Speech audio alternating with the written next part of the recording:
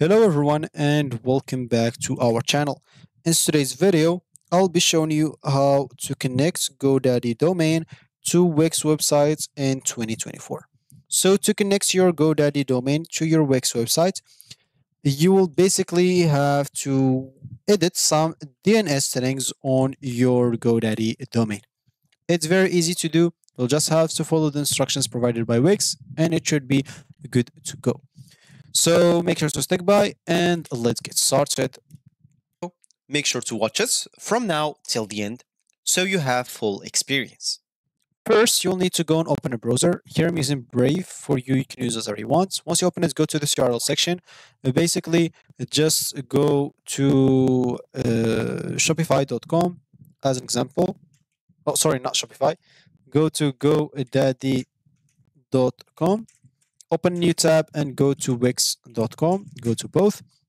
Make sure to log in into your account, of course, in Wix and even in GoDaddy. For me, I'm already logged into both.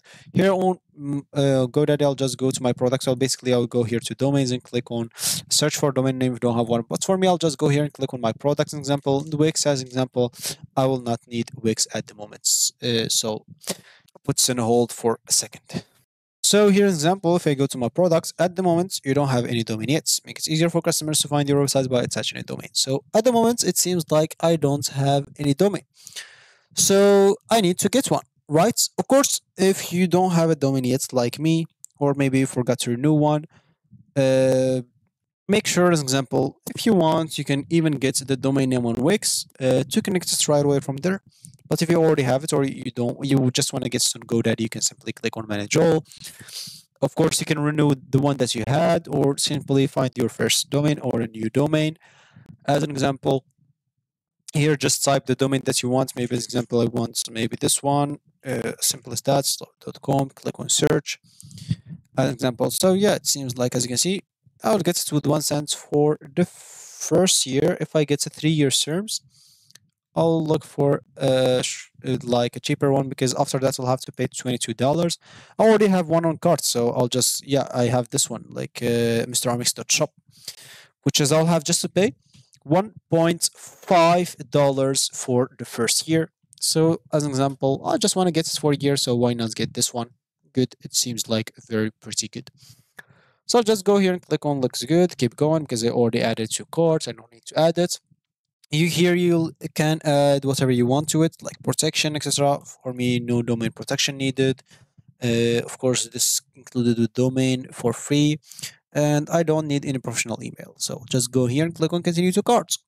Once I do so, I should be taken to the checkout basically page. Here, as you can see, this is the amount that I have to pay, $1.5. If I want to get 1 year, if I want to get 2 years, it will be not just the double, like you'll have to multiply it per I don't know how much, but it's a lot. If you want to get 10 years as an example, it will be even like more. They'll not even give you discounts, or they actually give you a 9% discount, but it's actually nothing. So I'll just guess 1 year as example here. Click on pay with PayPal, or I'm ready to pay if you want to pay with your card, whatever suits you. And yeah, you can even get like the .com with it, .net with just $12 for this, with just $12 for this, and with $10 for .org. And yeah, you can even manage WordPress Basic as example with this. If you want to get with this as example, you'll get to manage WordPress hosting plus a free domain. So once you get it, now if you go to GoDaddy as example, if you go to your products right here, so all you need to do now is simply go to domain, click on manage all. And here, of course, basically you'll find your domain. So all you need to do just access DNS settings because we'll make some changes into that. So now just go, once you access DNS settings, just go into Wix here. Once you go to Wix, make sure to go to specific website that you want to connect, like that specific websites into that domain. So maybe as example, this one. So just go and click on that. And I'll have to wait until the page load. So here as example, I can simply connect to a custom domain.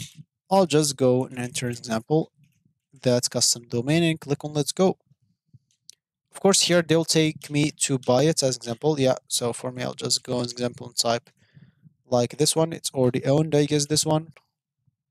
So I click on let's go, and I'll wait for it as example. So yeah, they will take me right away to connected domain. So all I need to do here simply is taken, is it yours? Yes, as example, if you own this domain, click on it in here, and you can simply, as you can see, they'll ask you to upgrade a Wix plan to connect it. So you'll need to go and get a plan, as example, to connect the domain. So to connect a domain, as example, yeah, custom domain, make sure to get a better plan. A light will work, $7. You will get some features, other features with it, as example, a lot of other features with this. So good as example. Make sure to get it.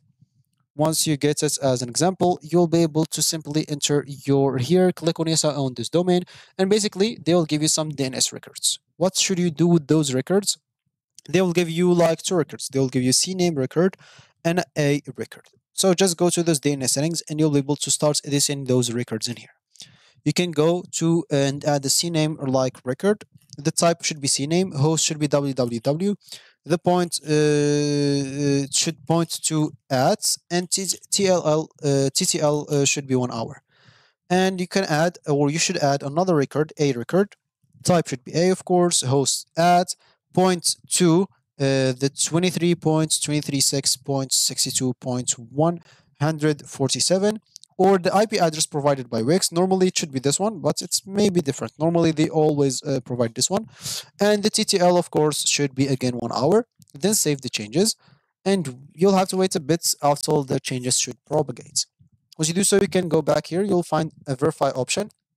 Once they give you this DNS record, you'll find the verify button.